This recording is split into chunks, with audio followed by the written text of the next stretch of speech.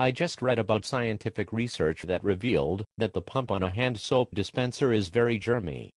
I read it in an ad for a nifty new electronic touchless soap dispenser. Cool. I have got to get one of those touchless soap dispensers. Seriously? Why do you need that?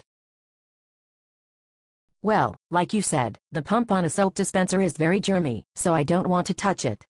Sure, that's understandable. But what do you do immediately after using a hand soap dispenser? Every time you use a hand soap dispenser? Wash my hands. That's right. The problem sort of solves itself, doesn't it? You're right.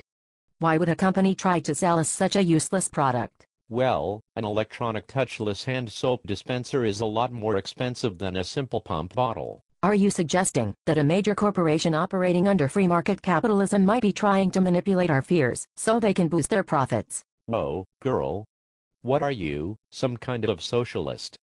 That's crazy talk.